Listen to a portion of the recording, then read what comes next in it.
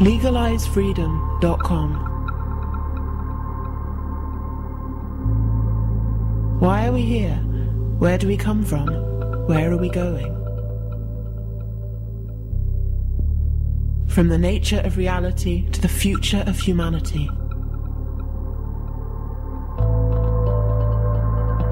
Beyond politics, poverty and war.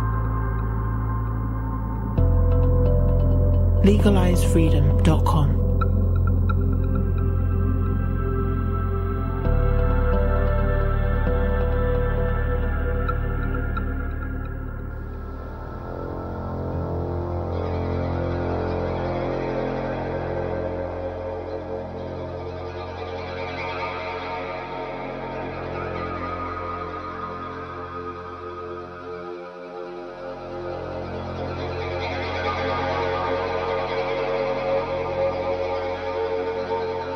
Greetings and welcome once again to LegalizeFreedom.com.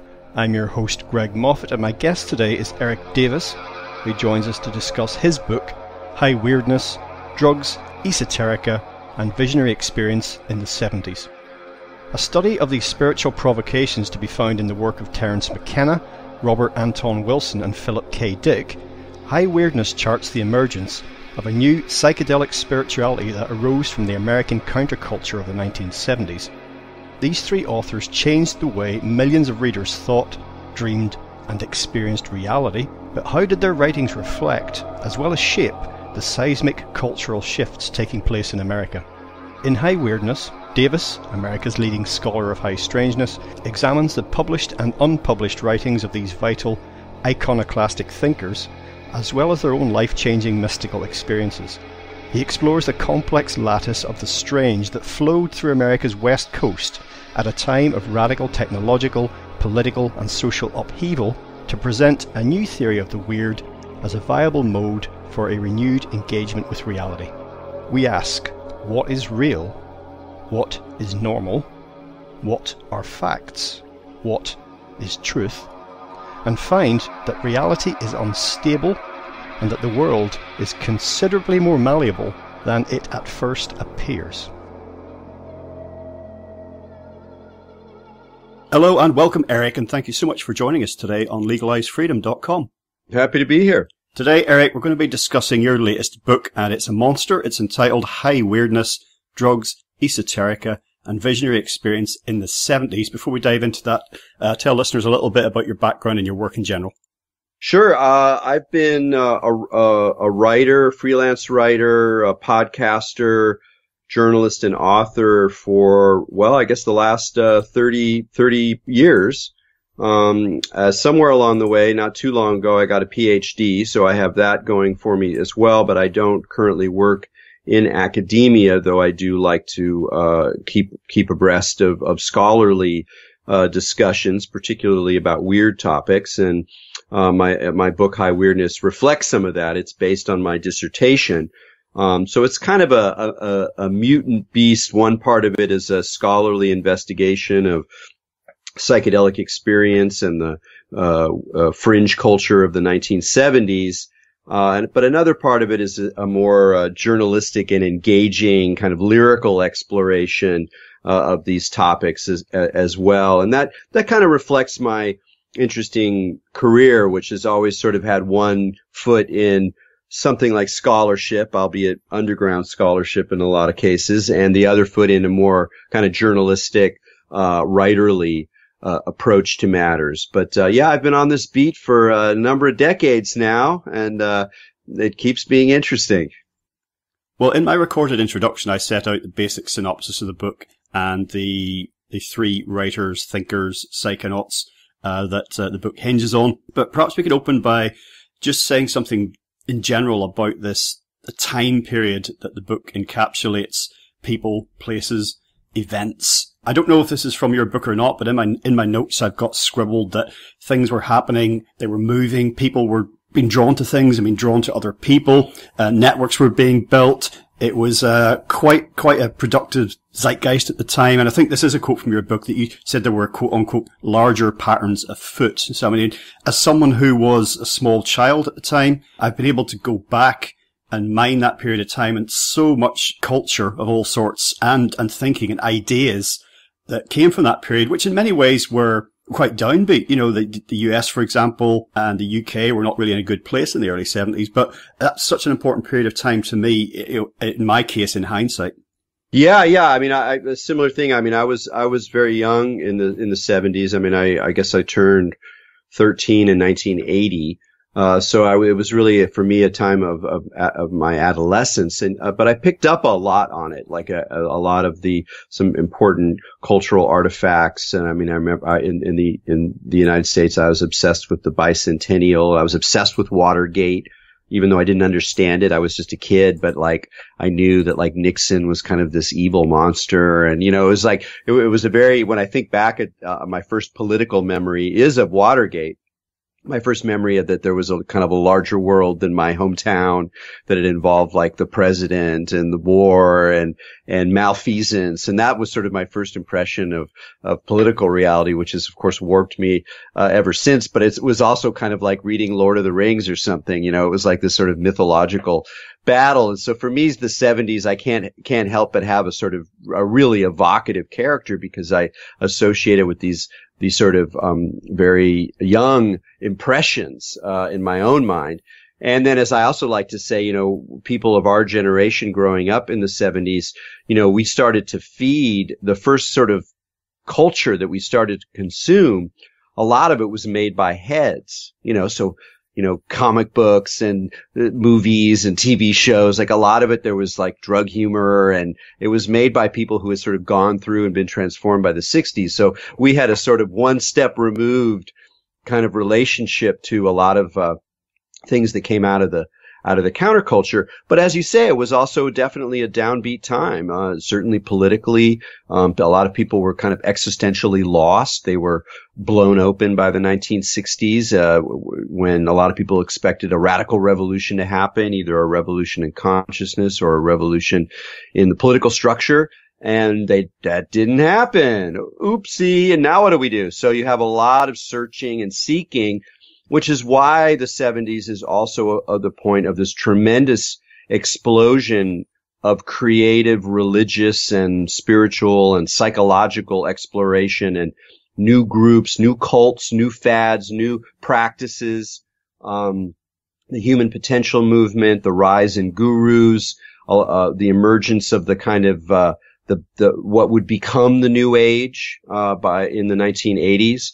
All of that happens in the 1970s. So it's a very fertile, creative time, as well as a somewhat desperate time. And it's sort of a combination of both of those things. And I don't think you can understand the sort of high weirdness that I'm talking about, the psychedelic spirituality, the sort of visionary intensities that I talk about, if you don't recognize that kind of both things are going on. It's a creative and visionary time in a lot of ways, people developing new lifestyles, embracing new ways of being human, and at the same time was driven by a kind of sense of dread, political dread, and worries about the environment, worries about terrorism, very real worries. I mean, in a lot of ways, the darkness that a lot of us feel today in the news, in the global situation, in politics, it finds its most resonant kind of analog, I believe, in the 1970s.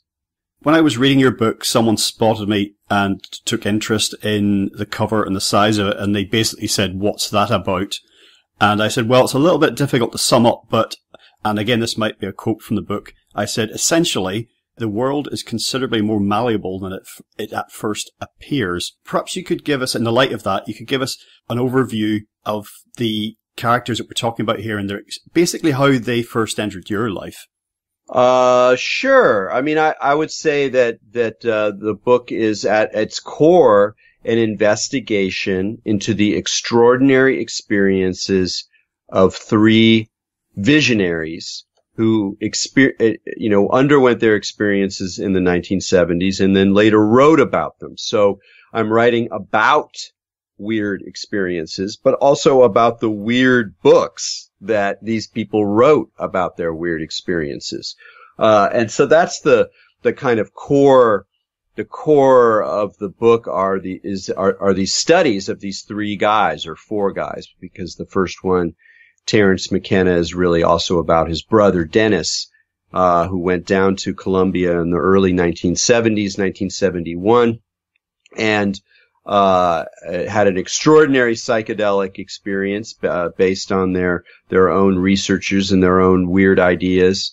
And these experiences really motivated the rest of their lives. And of course, Terence later became a very well-known psychedelic monologuist and a thinker and sort of star, celebrity, if you will, of the underground. And his whole rap was motivated by these extraordinary experiences in Colombia, and later on in California where he lived.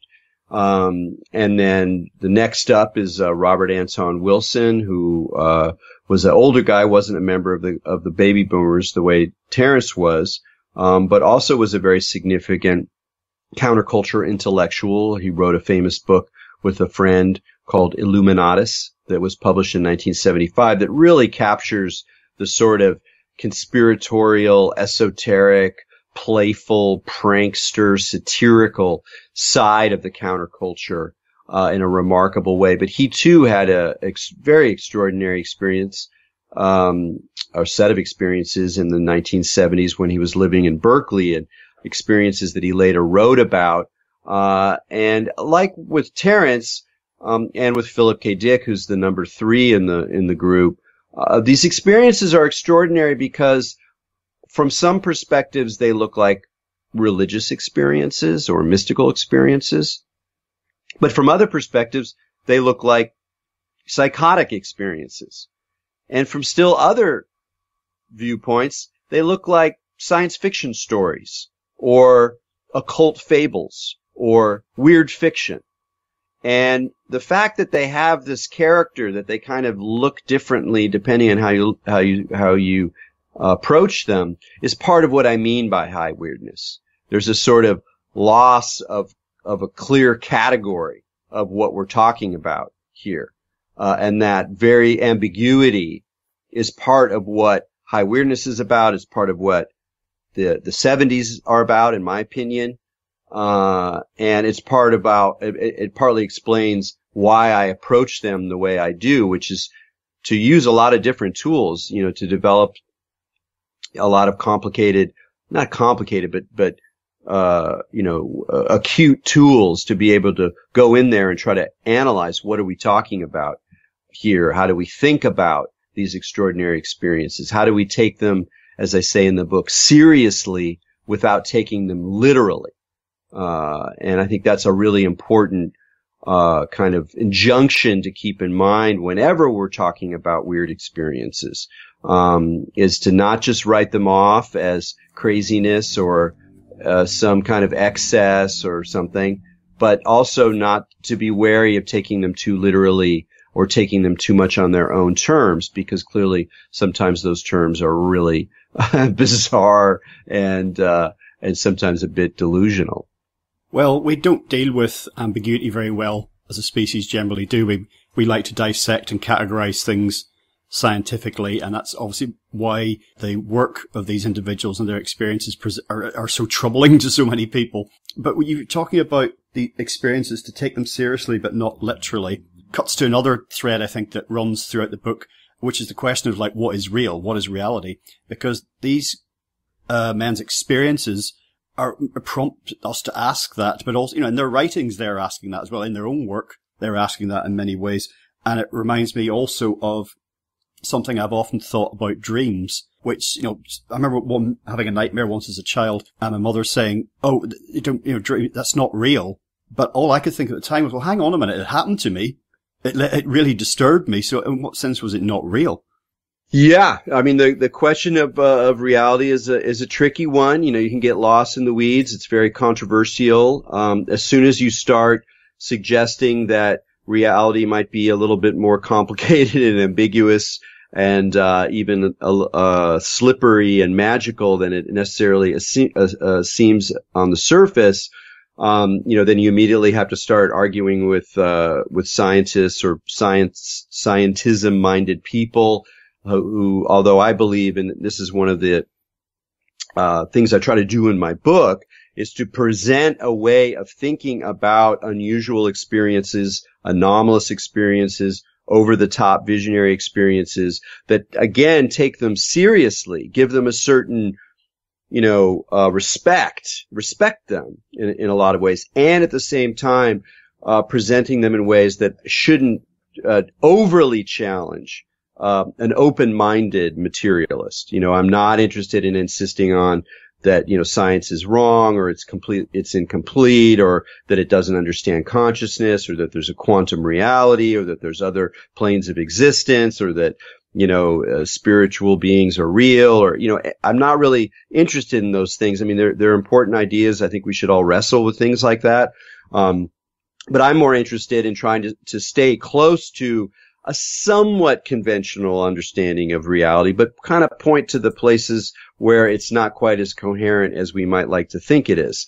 To insist that even a rigorous, grounded, materially informed approach to understanding reality, if it's being honest with itself, has to recognize that there are profound ambiguities, ambivalences, marginal weirdnesses, anomalies, paradoxes, enigmas, mysteries, that those things cannot be banished simply by assuming that the confidence of scientists around certain particular questions and particular domains of expertise means that we're done with the more mysterious parts of reality. That said, I think that part of what makes reality is that it's elusive, that it doesn't quite show up in our representations, that it undermines our attempts to understand it as much as it, even more than it fulfills them. So to be in relationship with the real is always a kind of tricky game where you're kind of having to undermine your own assumptions as much as open up to evidence and open up to, thinking philosophically or thinking rationally about the implications of certain things. So I try to kind of walk a middle way in that stuff. And I think, I like to think I do a decent job of it, but it's not going to be to everyone's taste. Well, as you say in the book, anomaly is a characteristic of the real. So that these sort of, that high weirdness in a way is within reality. So like, for example, if you look at some of the propositions of quantum physics, people are sort of saying, well, that defies the laws of physics. It's outside of science. It's not. I would say we should just expand science, expand physics, expand whatever it is to take account of these things. We've gone through thousands of years of increasing our understanding of the world around us and taking different approaches to it, and yet anomalies keep popping up. And I almost think that it feels at the minute that that's almost increasing, and in a way it's kind of like, well, this is a disembodied voice asking this question. Okay, you're getting better, that is in you, me, and everyone else. You're getting better at solving these things. Science and other methodologies are giving you increasing understanding of the reality around you. So I'm going to give you more, a little bit like a student, okay, so you're learning a language, you're getting better at it, so I'm going to give you more homework. I see what you're saying. Yeah, I think so. I mean, one of the goals that of my book, that I like to think I succeeded at was that I wanted to bring in a number of difficult ideas, not to needlessly complicate the situation, but because I think we need to really think in order to approach these experiences, ideas about these experiences, how to think about these experiences. We need to not just rest on the usual patterns or languages that we use to approach them. So that means I got to bring in some new material, but I made a kind of vow that if I was going to bring in scholarly discussions, philosophical ideas, complicated ways of maybe linking different discourses, maybe scientific over here and cultural over here, over there.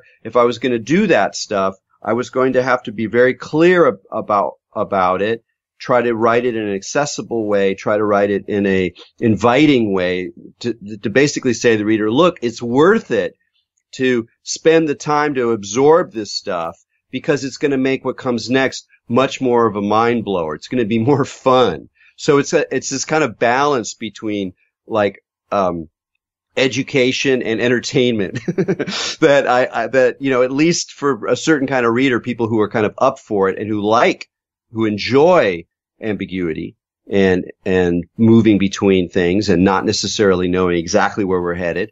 I think it's really a rewarding thing, but also a learning experience. Well, I think your closing comments there really, I couldn't agree more with. I think that one of the sources of our suffering, you know, is the struggle to have all the answers and just say that's the data's in now. We can close the file on that one. If you see what I mean, like a detective trying to solve a case. I think if we can tolerate at least a certain degree of ambiguity, life becomes a lot more interesting, a lot more fun, a lot less painful. Even death doesn't seem so intimidating anymore.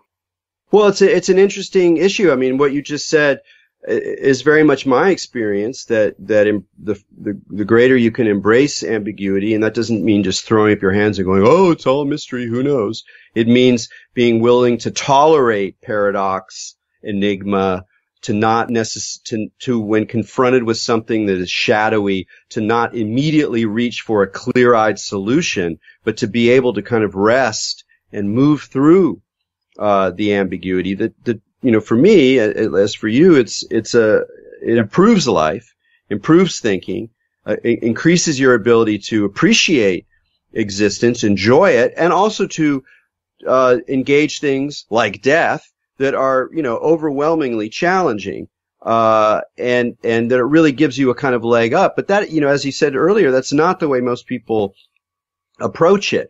And that even though it seems very obvious to me that existence is filled with ambiguities, there's a real push within individuals, psychologically, ideologically, politically, to have certainty. And that certainty gives you a kind of bulwark against the chaos. It gives you a kind of clear sense of like who you are and what your boundaries are and what's good and what's bad. And yeah, sure, that can be really helpful. And in some ways we have to be certain, you know, there are certain ethical principles I think we have to hold on to and not just throw ambiguity over every aspect of our existence. But I really believe that opening up to ambiguity, which is partly the work of the intellect, but also partly the work of the heart and the work of personal experience and exploration, that when we do that, we not only grow more comfortable with the way reality actually is, but we're able to see more and to understand more and even more be able to connect with a wider range of perspectives because we're willing to tolerate the fact that there's contradictions. That if, you know, I love science, and yet there are some things I'm interested in that most people who are, you know, pro-science or consider themselves to be scientists want to have nothing to do with, like what astrology or quantum, like jumping from quantum physics to mysticism is not what I'm talking about. It's more the way that there are these different domains and they have their own rules and they relate in some ways and in other ways they don't relate. And so to be able to move between them requires a high tolerance for ambiguity. And just to address something that you touched upon there, ambiguity, yes, but you're right. It's not a baby and bathwater situation. For example, in the case of good and evil, right and wrong, I think, unless, you know, you're a psychopath, I think we instinctively understand those things. So, yes, as you say, not just put everything into a big ambiguity soup and say that nothing can be known. That's not the case. For me, it's just, I feel that we don't have a fixed state reality, whether it's evolution, moving things on, whether it's the universe expanding, whether it's quantum particles popping in and out of existence. I just think that reality is a process, and partly because we have such short lives that we tend to see it as fixed somehow. Yeah, I think that's probably true. And I often just wonder, is it just a temperamental thing that people grow up enjoying ambiguity, or they see ambiguity thrust upon them, and so they learn to enjoy it. I mean, sometimes that's how I feel about it. It's not always so pleasant. You know, sometimes it's very painful to be unresolved or to recognize the complexity of something. And, I can look even longingly sometimes at people who are very certain about lots of things because it seems like they have a kind of clarity and drive that I sometimes don't have because I'm always looking for the other side. But I wonder, is that something that we're just born with? Is it a temperamental thing? Is it something that changes as we have certain kinds of experiences? If we plunge, even like meditation for me is very much a practice I'm a long time meditator of entering into and embracing a certain kind of ambiguity about what's real, what is the mind, who am I, what is death. And yet it's very clear to me that there are also practitioners who would put decades into their life and they're very certain. They're very certain about their perspective, about the Buddhist view or the Hindu view or the Christian view, and they're pretty insistent about it. So it doesn't necessarily go along with any particular practice, it seems to me, this tolerance or even enjoyment of ambiguity versus a kind of need or a drive to be clear and to hold on to certainties. Well, I think you could find to be certain about something until you're not, if you see what I mean. So it's just that if something new comes along, it's being open to new information. One of the things I love about, I write and talk a great deal about this, and it comes up right throughout your book, and you speak of it as the play of as if. And again, to quote from the book, in encounters with high weirdness, culture becomes consciousness. And this is the idea that Illuminatus, Robert Anton Wilson's book, is a perfect example how these fictions can actually then, it's like life imitating art, isn't it? They can spill out into what we consider to be actual reality in kind of very unpredictable and mysterious and surprising and profound ways sometimes. Yeah, I mean, that's one of the core themes in the book is the peculiar liveliness of fictions. And it's really a huge issue. You can talk about today, like when we worry about how, conspiracy theory is influencing mainstream political discourse, even consensus reality in some ways. One way to talk about that is that these fictions have been let out of the, the zoo of fiction and are now running amok in a so-called reality. That's just one example of how fictions can become very lively and influence, the sort of non-fictional reality we might hold to. But a deeper point is that fictions are woven into reality. They're woven into our experience, our thoughts, our attitudes, the stories we tell. Which is not to say that things like science are just fictions. It's much more complicated than that. And that's why I think you have to step carefully when you go into these realms and against the sort of, tendency to just throw up your hands or to just go, oh, it's all fiction or whatever, which I don't believe. But what's interesting about the 70s and the experiences of these three guys and the books they wrote is it's a time when you really see that people start to recognize that things that once were thought of as religious truths or dogma or necessary realities are maybe just like fictions, but that they still have a certain kind of power. That's very much a theme in, say, Robert Anton Wilson's work, where he's actively playing with the breakdown of reality and fantasy, and he's sort of letting loose these fictions and showing how they percolate through people's lives and end up impacting and shaping their experience. And, we can see all this for good and certainly for ill, probably more for ill than for good, today. That doesn't mean it's not true. In some ways, the whole history of religion is a history of living fictions. And I say that not to just denigrate them. Oh, those are just stories. They're just fictions. That's not what I mean. I mean that the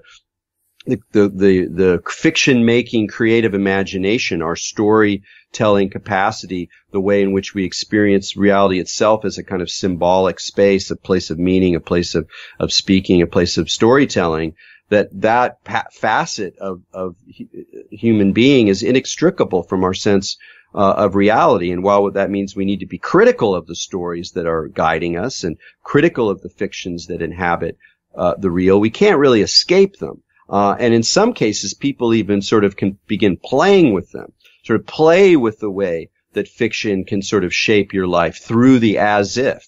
Let's act, like there's an exercise in Buddhism, or at least in the Buddhism that I learned, where people were like, well, go through the day and imagine that everybody you encounter is a Buddha in disguise.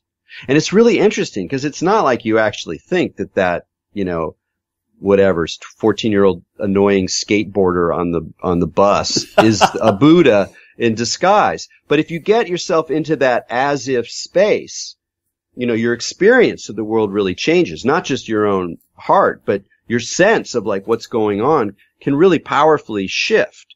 And so, well, that's a fiction and as if assumption, but it's one that really transforms your immediate experience and even your sense of what's going on here. You might be closer to the experience of like, wow, even though I don't really get along with some of these people, I can see the way that they're all trying to do what they think is right, or they're all trying to, be happy in their reality, as opposed to just seeing them as enemies or as fools. And so then you start to actually shift your kind of experience. I mean, in a way, that's sort of a trivial example. But another way of talking about it is what happens when people are doing, religious rituals or occult rituals, when they're calling on gods, when they're using their creative imaginations to imagine, different scenarios, imagine different, spirits or entities. And it's, in a lot of ways, this is the fiction weaving part of our imaginations, and yet when you supercharge that in a kind of religious or ritual setting, those things can become quite lively. And indeed, I think that's part of what you see in the history of the occult, and a lot of occultists will admit this, particularly more contemporary occultists, chaos magicians or people who, work with Lovecraft gods or whatever, where that you can even use explicit fictions inside of your ritual practices and achieve some kinds of results, or that drive towards the kinds of things you want. So, there's a lot of dimensions to it, but the as if is a very, very powerful operator that we have to use, and we have to use it even in science. That there's a certain way that the as if is related to sort of hypotheses, like, well, let's hypothesize that this is the case. If that's true, then let's see what the consequences are. Is there really a law of gravity? A law of gravity? Is it a habit? Where do we put that law? But in some ways, it's better to act as if there is a law of gravity. It makes other things, other operations, other experiments make more sense. So it's the as if isn't just about sort of mere fictions. It's really an operator that we use in relationship to reality and how we think about reality. Well, as if is one of the cornerstones of New Thought, known in some circles basically as positive thinking. I'm going to go through the day as if my wishes have been granted. If you want to be a rock star, you've got to act like one. Living, as if your wishes have been granted. And I did a recent 2-part show with Thomas Sheridan called Haunted Pasts and Lost Futures, and this was about hauntology. And in that we talked about how a lot of the pop culture, the weird, high weird pop culture that we absorbed actually influenced our lives. It changed the course of our lives. You see that a lot today, people doing this perhaps unconsciously. I'm not just talking about cosplay and, Harry Potter or Lord of the Rings or whatever. In a sense of, you mentioned Lovecraft a moment ago, and in the book you talk about, there's some, particularly with Philip K. Dick, how some of his stories have that Lovecraftian quality that you kind of think you're immersed in it, and it's becoming real in your mind, because this isn't just, oh my god, this is horrifying, he's talking about this, and he's like, it's just a fiction. But you see how that can have real effects in the real world, depending on how people interpret things and how they act afterwards. So has parallels with what you said about you going through the day considering everyone to be a Buddha. It's just, it changes your behavior. That's a real thing. Yeah, that's absolutely true. And I do think that one of the reasons to pay attention to weird fictions like Lovecraft and in this case Philip K. Dick, because I agree with you that some of his stories have that that characteristic, and certainly Robert Anton Wilson's stuff does. Illuminatus has elements of that, and of course they were all sort of influenced by, all three of these guys were influenced by Lovecraft to some degree.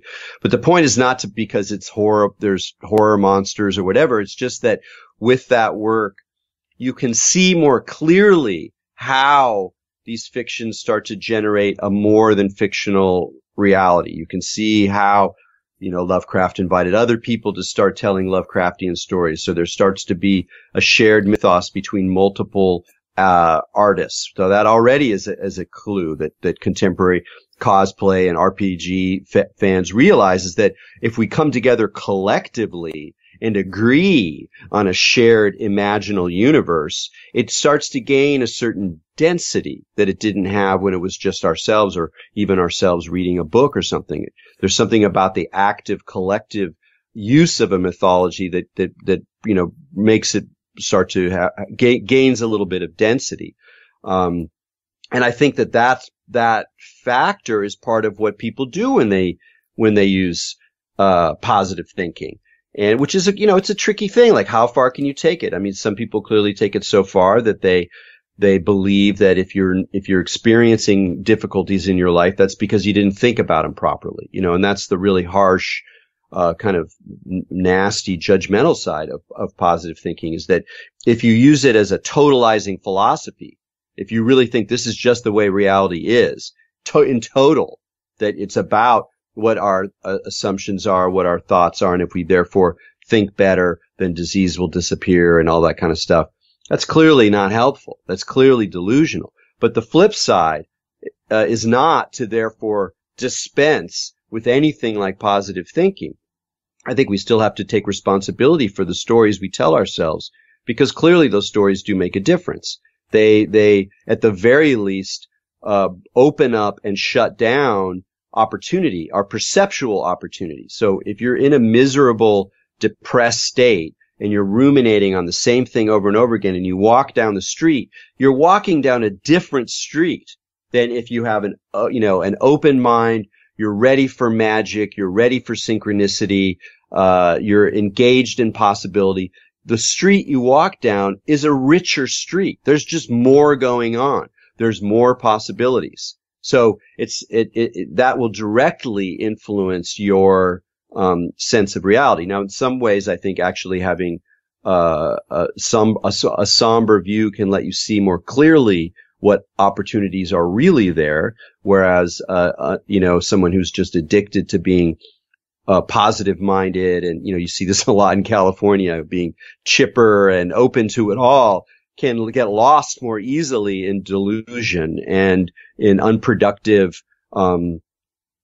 foolishnesses. So it's not like one is good and one is bad, and that positive thinking is good and thinking critically or even pessimistically is always bad. It's just that we have to take responsibility and be aware of what the stories are, that we're involving. And, even, Robert Anton Wilson, who was, in some ways, very critical guy, not a standard new ager by any stretch of the imagination, but he also experimented with positive thinking and those kinds of affirmations and stuff like that, because all of those things really do make a difference. We are very plastic creatures.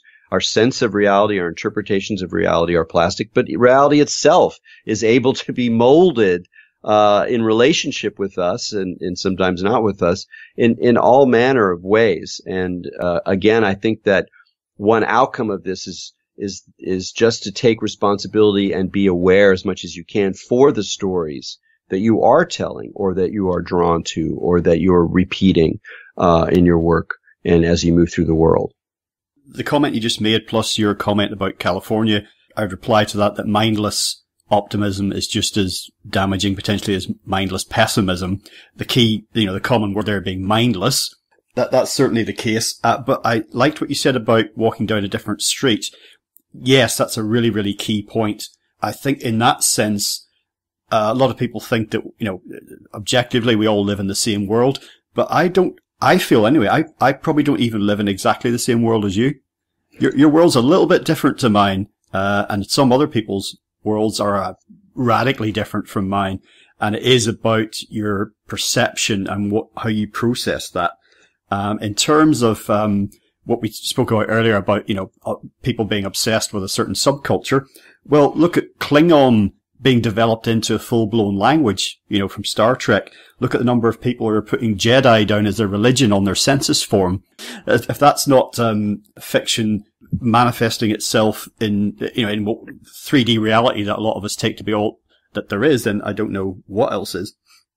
Yeah, those are perfect examples. I mean, in a lot of ways, those examples, go back to the 70s, because in a way, while people have been doing, things like that in earlier times, to my mind, as a historian, cultural historian, it's really in the late 60s and in the 70s that you see people start to really intensely create these modes out of fictional universes that take on this extra quality. So you see like the growth of Lord of the Rings fandom, where people are not just content to read the books, but they want to live in the books. And so they want to explore their languages and develop it or develop,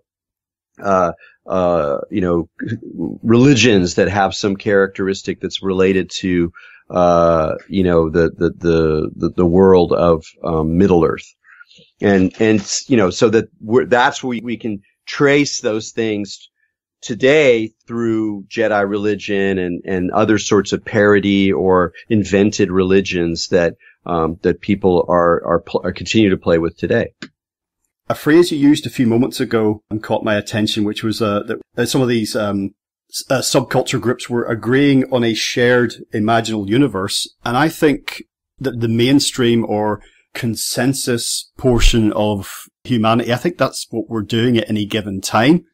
And it explains why some of our ancestors saw the world so differently. And the world as we see it now, it may or may not be closer to some kind of, if there is a fundamental material reality, which I do question, but if there is, we might be closer to it than we've ever been. But in any event, the shared imaginal universe is what we as a species are agreeing on at any given time. And I think when that is being undermined or is shifting, remembering what I said earlier about reality not being fixed, that can be very disturbing to us. And I think that general idea comes up again and again in your book when you're writing about the McKennas and Philip K. Dick and Robert Anton Wilson's, their work and their experiences. Yeah, very much. I mean, I would think that just to get back to earlier comment about ambiguity, I think one thing that's value in research like mine, because I sometimes I put in so much effort, years of work to study this stuff. It's like, what good does this really do? Isn't this just kind of crazy stuff? It's in the margins.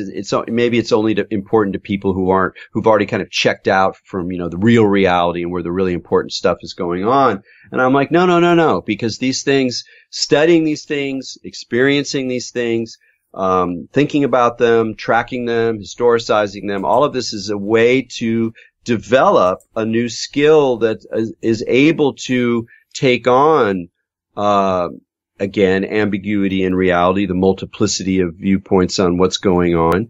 And that this, I like to think in any case, I believe, but I may be wrong, but I like to think it helps us navigate a time in history when consensus reality is fragmenting, it's melting down. We can barely agree on the most obvious facts. Everything is kind of weaponized, polarized, attacked, scare quoted, translated into a different language that is, that some people like to use, in very specific ways.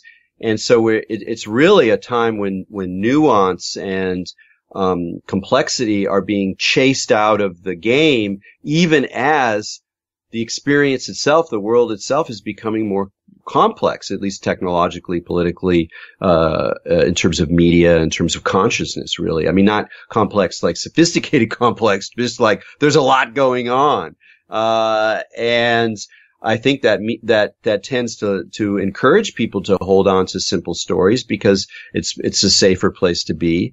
But I don't think that's helpful now. In fact, I think it's very clear looking at let's say, social media and the way social media is changing politics and changing how people inhabit the world, how they think about their fellow citizens, how they think about communication, how they think about people who don't agree with them, that in many ways this has been a terrible, terrible development. And one of the ways it's been terrible is to just encourage people to be more certain, less open to ambiguity, less open to the complexity and the subtlety and the nuance of reality, and more insistent about their particular point of view. And it's really a shit show. I mean, it's a bad scene. And so even though I'm not saying that like psychedelics are going to save the day or paranormal studies are going to save the day, I'm just saying that one reason to pay attention to this stuff, to spend some time with these enigmas and mysteries and allowing a sort of imaginal contact or even initiation to occur, is a way to begin to open up to be able to tolerate more difference, more multiplicity, more complexity, more nuance, and not necessarily reach for an answer. And that's a skill, a spiritual quality, if you will, that carries on throughout all the domains of our life, even real nitty-gritty ones. Yes. These anomalous experiences, this anomalous data is telling us something. There's a message there. It's not just noise in the system, as it were. Yeah, you're alluding there to the contemporary situation, social, political, whatnot. We're at a point in time now when people are questioning what facts are. Well, what is a fact? What is the truth? What does it mean to say this is true? That's interesting ground, to say the least. Yeah, I mean, I don't know how much more I have to say about these characters and the political situation in the terms that we've been talking about today. I mean, I think a lot of us are all too well aware of, the ways in which these themes that we've been talking about are being weaponized and, are being used to undermine consensus, undermine space of public discourse, to allow certain forces to rule and to essentially serve a certain very real kind of chaos and disruption. So I'm not really sure how much additional light I can shed on that in terms of the politics of the thing. But I would like to say a little bit about facts. We don't have the time to go into the deeper discussion about it. But one thing that was really important for me to do in the book is to push back against the assumption that once you start talking the way we've been talking in this conversation, once you start thinking this way, that you're saying that like, oh, there's nothing like a fact. All we have are stories. All we have are narratives. All I'll have is some kind of artificial consensus that's built up through the media or through institutional players. That sort of deep nihilism or relativism is something that, more traditional thinkers will say, oh, that's just postmodern relativism. It means every perspective is valid and therefore none of them are valid because there's nothing like a fact anymore. I don't think that's true. I don't think that's true at all. And so one of the things I do in the book, early on in the book, is to say, look, what is a fact? How can we describe a fact in a way that doesn't just make it seem like it's a completely immediate, unqualified chunk of capital R reality, which is in a way would be a naive way of thinking about a fact. But at the same time, it's not just a story. There's a difference between, your kid relating a dream narrative they had from the night before and the law of gravity. There's a fundamental difference there. It's not because the law of gravity isn't also a story or isn't also drawing from the human imagination. It does to a degree, but it also goes through a variety of processes, human processes, social processes, at the end of which a kind of assumption or guess about something becomes a fact. And we might still disagree with it. We might say that the processes that went through to become a fact are faulty, and we might disagree about how that happens. It's not a route towards perfect agreement, but we still, I believe, and in this sense, I'm kind of a quote unquote conservative, I guess, in the old sense of the term, not politically, that we got to respect the processes through which facts are created. Doesn't mean they're absolute. Doesn't mean we can't investigate them further and maybe replace them if they're wrong. But the kind of distrust of scientific processes, experimental processes, institutional processes that you see today, particularly in the conspiracy fringe world, to my mind are really, deeply problematic, because it's just like, oh, there's no facts. It's just a lie. NASA's lying to us. There's no moon launch. All that kind of approach, I think is really, deleterious. So as I go into these weird domains of conspiracies and occult powers and mind control and all this kind of crazy stuff, it's also really important for me to say, look, the ways in which we construct facts are different than the ways we construct narratives or myths or purely cultural objects. There's something different about that we should respect. And I believe that, but, in a way that's a fuddy-duddy response at this point in the game, because it's much more sexy and powerful to just completely denigrate the whole institution that has produced, or the whole historical, conversation that has produced the facts that you don't want to deal with. Facts about climate change, or, facts about that the earth is round, or whatever it is. And in that sense, I'm really disheartened by the way that a certain kind of postmodernism or a certain kind of relativism has infected the way people think about reality claims. Well, the extreme conspiratorial view of the world is really just another way of trying to say that we know what's going on. They did it, and they're behind everything, whoever they are. It's sort of a degree of certainty from uncertainty in a way. That sort of black and white thinking is just not particularly helpful. We'll talk very briefly about psychedelics, as we're almost out of time. It is, however, a very important component of your book. These certainly feel like very meaningful experiences to those who have them, and experiencers come away feeling that they have gained important information about the nature of reality. It's very difficult to express any of this to someone who has never had such an experience, but there certainly seems to be something very meaningful there. The experiences themselves can startle, amaze, bamboozle, confound, terrify, delight, all of these things and more. And they can be profoundly life-changing, as Terence McKenna in particular was living proof of. But like near-death experiences, as mentioned earlier, passage of time can melt the profoundness of these experiences away. But however, whether they change the experiencer's life or not, I think that they're ultimately part of a spectrum of phenomena trying to tell us something about the nature of reality. Essentially that it's much wider and deeper than it at first appears to our five senses. In a way, we talked about the power of positive thinking and the power of doing something like, in my example, going through your day with the frame in your head that everyone's a Buddha, and how that changes your experience, how you learn from that. You learn more about people, you learn about yourself, you learn about how our assumptions shape our experience of ordinary reality. It's a valuable game to play, to call it a game. I think there's another kind of game with psychedelics, which is to put on the framework that they have something to say. They have something to say to us, whether at a certain time in history. A lot of people believe that there's a reason everyone's interested in psychedelics now, because it's helping us, guide us through this very, difficult passage, maybe transformative passage. But even on an individual level, I'm eating my mushrooms. What's my frame? What's my set, as they say in the classic psychedelic language of set and setting? What are my assumptions or my stories about what I'm doing? Am I just perturbing molecules in my brain with other molecules? Am I experiencing a rewiring of my nervous system? Still pretty materialist way of thinking about it.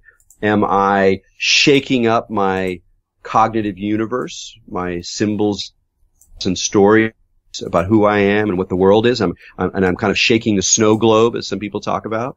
Or am I going to go a little bit farther and kind of have the idea, as many indigenous groups do, that there's actually a teaching spirit associated either with the plant or through the portals of the plant experience, that I'm in touch with non-human teachers, in essence. And what I think is really interesting about that framework, the teaching framework, the psychedelics is a kind of learning framework, is that it works both if you are a kind of religiously minded or indigenously minded, so that you're really attracted, let's say, to the idea that ayahuasca is a kind of teaching spirit that will reflect on things that you need in your life and will give you the visions that are appropriate for this point in your existence, and that there's a sort of spirit, a grandmother, a grandfather through the compound that's going to communicate with you. That's a, kind of religious way or mythological way of thinking about it. But even if take a more secular approach, a more critical minded approach that says, well, I don't really know what psychedelics are, but one thing I do think is that they are material molecules that are metabolized in my nervous system that produce certain kind of regular patterns and shifts in cognition, some of which can show up on a machine, and some of which we can kind of accumulate a model of anecdotally, but that has these sort of features.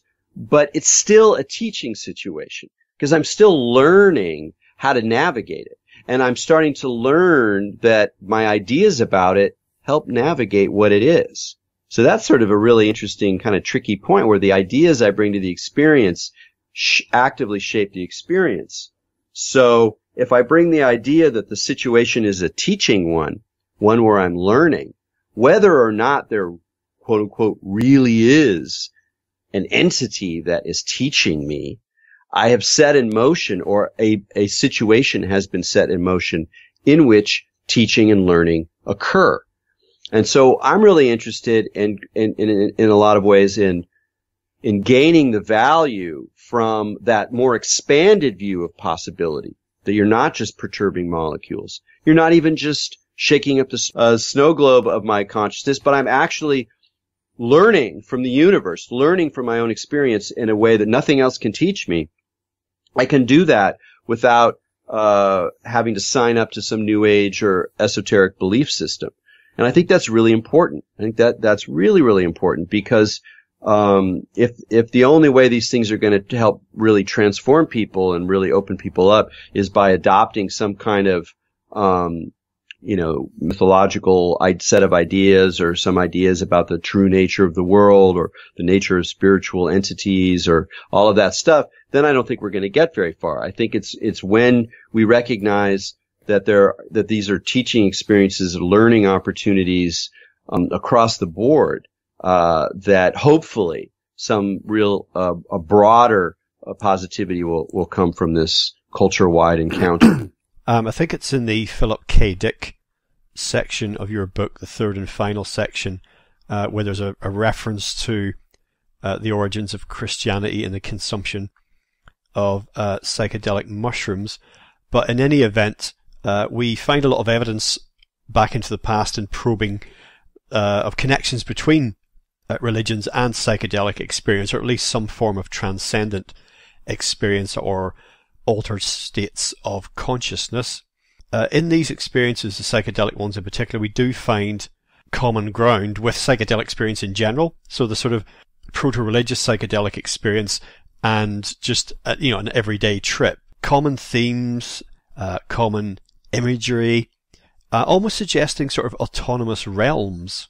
So things that independent experiencers report, and things that individuals have been able to go back and return to, again, almost like revisiting a place that exists autonomously. In terms of imagery, common themes. I mean, there are many of them. Clusters of eyes, corridors of fire, just eyes and fire in general. The experience of entities waiting for the psychonaut to arrive in this place. We've been waiting here for you. What took you so long? And also the experience of returning somewhere, as mentioned before. There they are again. These entities. Welcome back. We've been waiting for you. Yeah, and I think the final point I'd say here is this is a really good example to see the difference between taking things seriously and taking them literally. Is there's a very strong tendency, particularly in the kind of DMT world, for people to take these experiences literally, in the sense that we are in communication with beings from another dimension.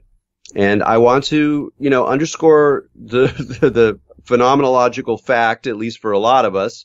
I don't know if it maybe is entirely a fact, maybe it's an anecdotal truth, that many, many people experience this. They've experienced it as far back as we can trace, people using smoked DMT, and these are people who are not not growing up in a culture that believes in, alien entities from other dimensions necessarily, even though that's in the comic books or the pop movies. But that's a very strong feature of these experiences, is the sense that they are realer than real, that you are now actually seeing something even more fundamentally true about reality, and that involves multiple dimensions that are inhabited with entities or intelligences that are not you, that are not human. So a lot of people take that literally. So yeah, let's do it up. We're now in communication with alien intelligences, and all you need to do is hit the pipe, et cetera, et cetera. And then the other side, of course, is the typical reductionist side. It's like, you're just crazy. You're just like screwing around with your brain. It's just going haywire. You're misreading it, blah, blah, blah. And that's not very satisfying either. It's even probably less satisfying. But is there a middle way? And there actually is a middle way, which is that we are seeing something really profound about the way in which we construct reality, we experience reality, and there are some, I think, pretty good explanations rooted in evolutionary psychology, rooted in cognitive science, if you will, that talk about the way in which we construct entities, that we experience the world of the jungle, let's say, as something that is inhabited with non-humans. And whether or not these explanations capture the entirety of the experience, I kind of doubt they do, like most explanations. It does allow us to go deeper into, like, what is it about us? What is the difference between being in a situation where I'm just in a world versus being in a situation where I'm in a world that is inhabited, that has an other in it, that has an I-thou relationship in it? And that is a profound mystery, even in ordinary existence. I'm alone in a room. Somebody walks in. There's somebody else in the room. I'm alone in the room. I feel like somebody else is in the room. I don't see them, but I sense it. And it's uncanny. It's strange. Is it a ghost?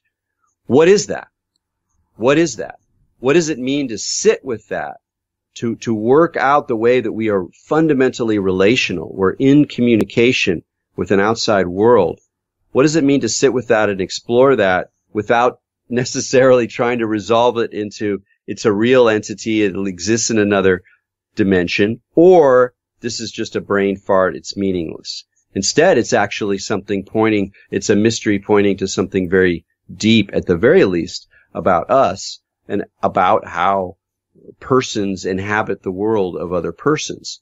So I think there are ways even there to kind of navigate this middle line, and to celebrate it, rather than just go, okay, that, I'm in communication with these other dimensions. Well, as we bring things to a close for today, Erik, in your book you speak of a failure of a massive collective transformation. Essentially, I take this to be, as the 60s moved through to the 70s and the summer of love kind of died and the counterculture faltered. And certainly into the 80s there was definitely what we could call a normality reboot, with Reagan's morning in America, and everything went, glitzy and capitalist once again. And that underwent its own series of pressures, particularly after 9/11. I see that as a very pivotal, seminal event. And then in 2012, we had this much vaunted, hoped for transformation, and of course nothing happened. But certainly I feel now that a new fragmentation is upon us. And, the kaleidoscope pieces are definitely in flux. So, we shall see what the future brings. In the meantime, as mentioned, your book we've been discussing is entitled High Weirdness, Drugs, Esoterica, and Visionary Experience in the 70s. That's available everywhere. Before we close out, perhaps you'd like to share details of your website, anything you might be working on, or just anything else you'd like to put out there. Sure. I mean, my main website is techgnosis.com. That's TECHGNOSIS, and I have, decades of writing there, as well as the last, 4 or 5 years of my 10-year going podcast.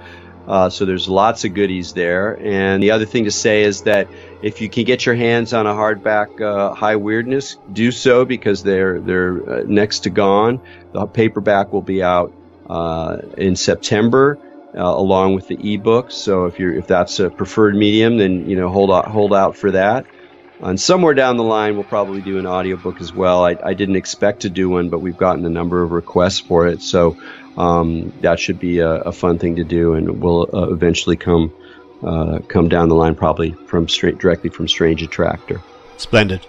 Once again, Erik, thank you so much for joining us today on LegalizeFreedom.com. Thank you.